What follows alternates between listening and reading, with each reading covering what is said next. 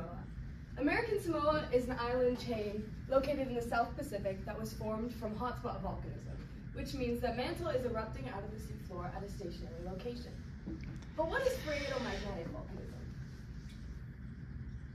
A phreatomagmatic eruption occurs when seawater mixes with the magma and causes a very reactive eruption, causing large fragments and large amounts of sediment, ash, and rock to go plummeting away from the eruption site and leaving a remnant caldera.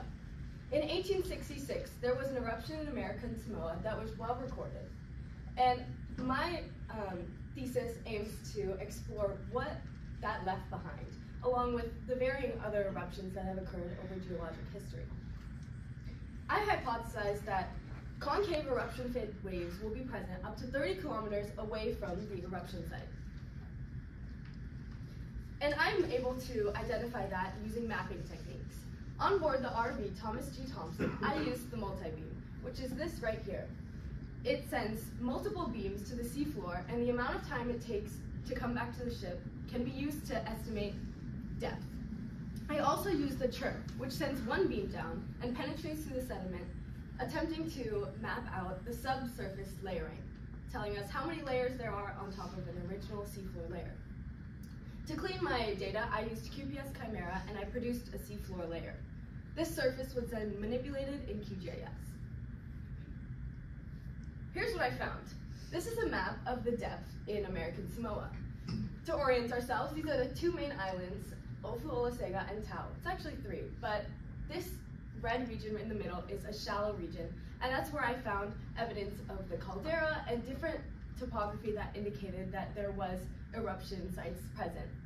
What excited me most about this image was the evidence of these eruption-fed gravity waves, and that's what I chose to study for this presentation.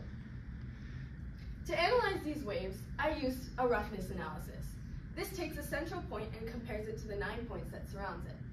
And as you can see, there's a higher roughness on the edge of these waves. Additionally, there's also very high roughness around the corners of the island. That comes from submarine landsliding and different features that occur from the steep surface of the island. This is north of the islands, and it's the largest swath of data that I have. So it's really essential in understanding how these waves changed over distance away from the caldera. But I found something really interesting. Instead of concave waves smiling towards the caldera, I found convex waves that frowned away from the caldera. This meant that it was not just the eruption-fed waves propagating away from the caldera. There was another force that was impacting them. And in this case, I hypothesize, or I predict that to be submarine landslides because of that sideways frown. Additionally, these are two other sites I used for my transect comparison. So yes, I was able to kind of stray away from the literature and find that these are not the classic concave waves that I expected originally. So here's our roughness laid out from the three transects. As you can see on our largest swath of data, eventually we have a smoothing out of the roughness. This means that we are approaching an abyssal plain, the desert of the ocean where not much exists anymore, except some cool sea life. But initially, I noticed that there were three kinds of zones in this transect, and I decided to base my analysis on that. So I split each transect into three zones to compare the roughness and if it changed as we got farther away. So you can definitely see there is a change in roughness as we get farther away. It's important to note that this long data set allows our slope to be a little less steep than these two. I predict that these both would also smooth out if we had more data. And I found it to be statistically significant. Each zone is less rough than the next, indicating that these waves end up dissipating as we get farther away from the eruption at about 30 kilometers.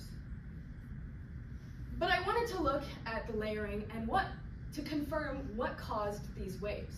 Using the chirp, I would have been able to identify if there was asymmetry or upward migration, but we were limited by the chirp data.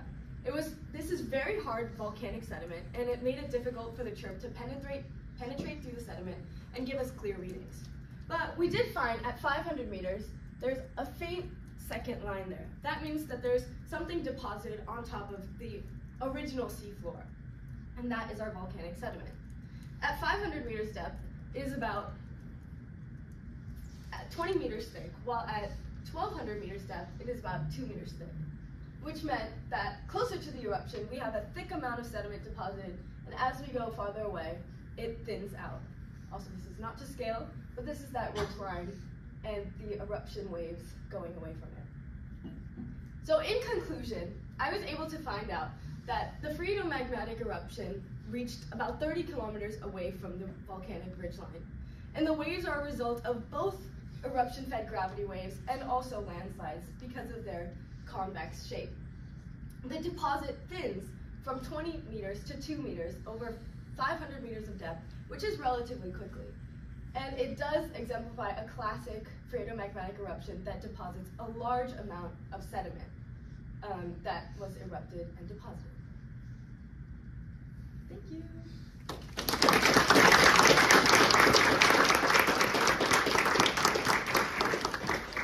Questions, Aisha? Yes? So I was wondering why you think like the thickness, or I guess a reason why the thickness is closer to the caldera, the sediment thickness. Yeah. Well, I think it has to do with how much was erupted and how far the water could take it, and the force of the eruption. I think the slope of the island also plays an impact to how much was deposited where.